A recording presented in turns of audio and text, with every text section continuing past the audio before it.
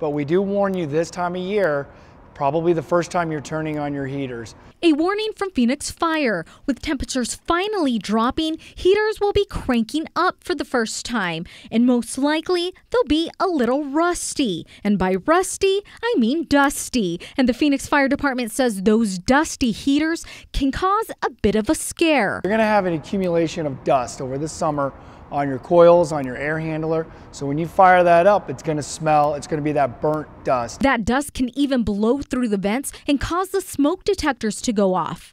And they're already seeing an uptick of calls. We had 30+ calls for folks that had an abnormal smell, perhaps smelled like smoke, or their smoke detectors were going off.